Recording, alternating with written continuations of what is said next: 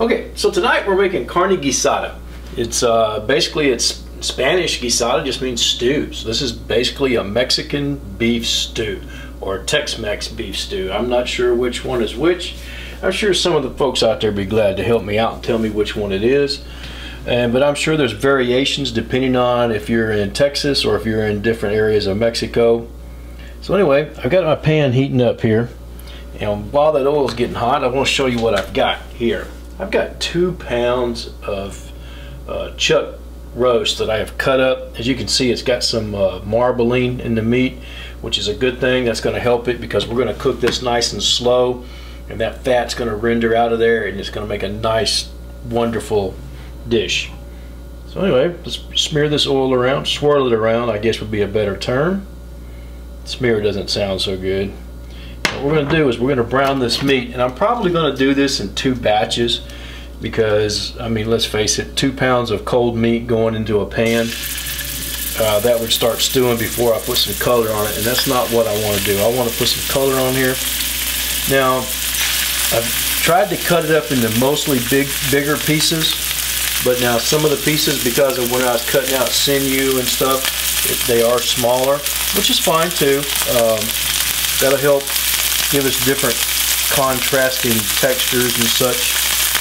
So anyway, let me brown this meat up. I'll be back. Okay, so most of my meat has browned up. We're just about done with this second batch. As you can see, the pan's pretty hot. Let me talk about what I've got as far as veggies that are getting ready to go in here. I've got half of a large onion that I've cut up.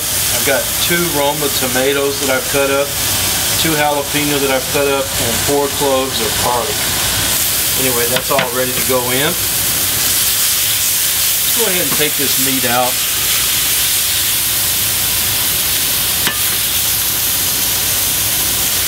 We're not really cooking that in here. We're just kind of putting some color on it. And we're about ready to go to the next step. Oh yeah. Now we're going to put just a little bit more oil in this pan. It's gotten kind of dry, and that's not what we want. What we're going to do, we're basically just going to put all this in there. Including the garlic, jalapeno,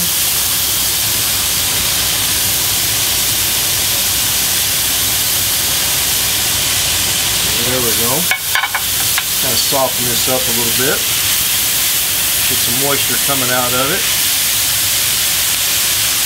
Help that. We're going to go ahead and put our herbs in here. Our salt is really what we want to get in there. I've got some salt, black pepper, Mexican oregano, cumin, and a bay leaf.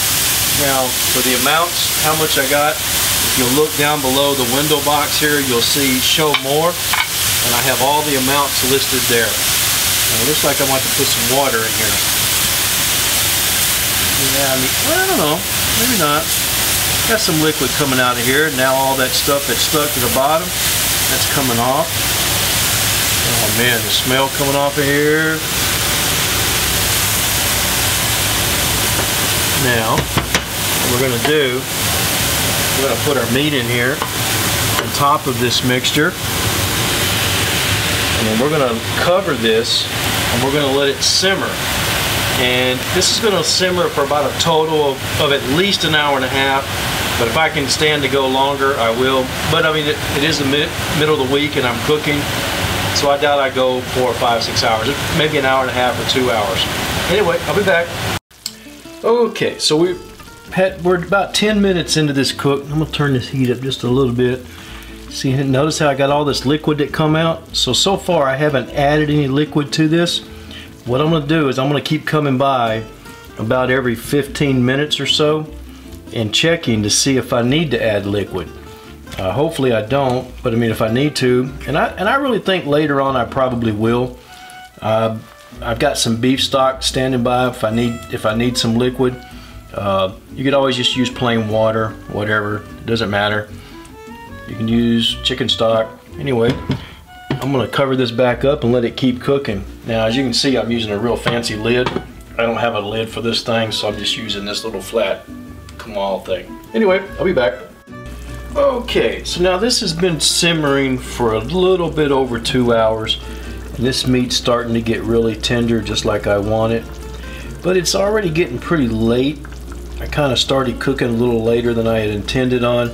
So what I'm gonna do is I'm gonna turn this off, let it cool down a little bit, let it keep kind of simmering a little bit, and I'm gonna put it in the fridge, and we're gonna finish this off tomorrow. Besides, I don't have any tortillas. I looked around, I don't have any. It's raining outside, and I don't feel like going to the store and getting tortillas in the rain. Anyway, hopefully I have some tortillas tomorrow, and we'll finish this up and eat it tomorrow night. Okay, so here it is, second night. You know, this my Carne Guisada has been in the refrigerator overnight. It's hard not to dig into that last night, but it wasn't quite finished. What we're gonna do now, we're gonna turn this burner on, and we're gonna bring this back up to temperature. What I'm also gonna do is I'm gonna throw in about a handful of cilantro, and when we finish this up, we're gonna cook this cilantro down. Anyway, I'll be back. Okay, so this is good and hot. As you can see, most of my liquid is gone out of here. Now, if you want a little bit more sauce, put some more stock in here or some water. At this point, I would probably stick to something like using beef stock. We're gonna go ahead and we're gonna plate this up.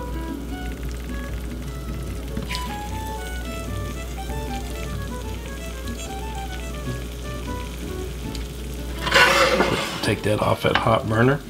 And I'm gonna move this plate over here to the side and finish garnishing or plating this up. Okay, first thing I'm gonna do is I'm gonna put down a whole bunch of pico de gallo.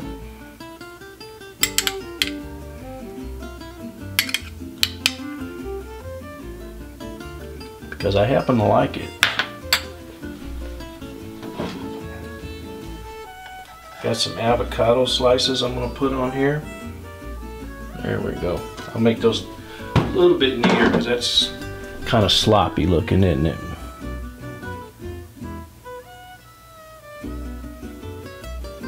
There we go. That looks a lot better now, doesn't it?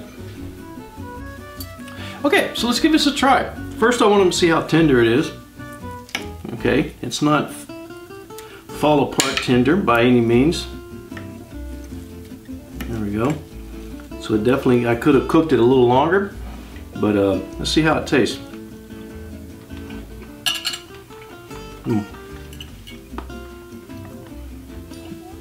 It's definitely not overspiced. I could probably use just a little bit more salt, maybe a little bit more cumin, a little bit more oregano, but this is a good base where you could start from. From here you could season it more, make more gravy. Anyway, I like it, and I'm going to enjoy my dinner, and I hope you enjoyed the video.